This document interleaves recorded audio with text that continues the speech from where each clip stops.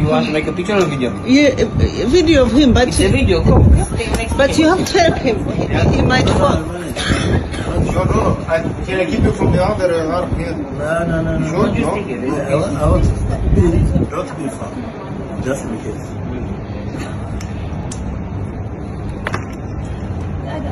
See? That was a big man. Of course.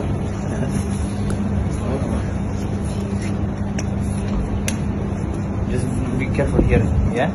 I want to hold it for you. Very small.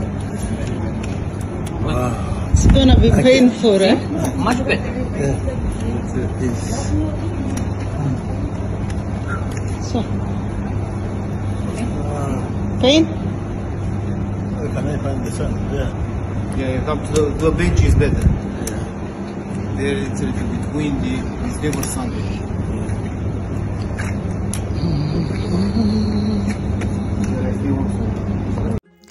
A minute-long video showing former Prime Minister Amama Mbabazi seemingly in pain as he exits a hotel on crutches, aided by 3 butlers, has stirred debate about the current state of his health.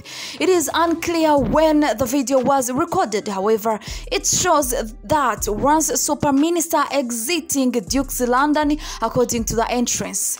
Duke's is a 5-star luxury hotel located in London, which goes for about shillings 2.2 million per night, according to its website, and it is about a 5-minute walk from Buckingham Palace, a quick Google search suggests. In the video, Mr. Mbabazi exits the hotel without his trademark spectacles. It is then that one of the butlers asks an unidentified lady filming, "You want to take a picture or video?" To which she responds, "A video of him, but you have to help him, he might fall."